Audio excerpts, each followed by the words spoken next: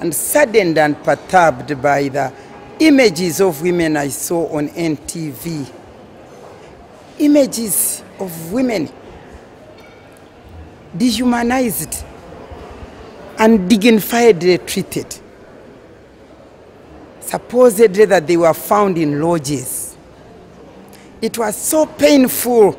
I have a deep, sad heart about Ugandans, especially the police. Their inability to know that a human being is a human being made in the image of God. See any man, and they said that they caught men with them in the lodges. But I didn't see any man dehumanized. All I saw were women stripped naked, dehumanized, pulled out, showed into the public. It was exactly like that time of Jesus when the Pharisees wrote that woman caught in adultery.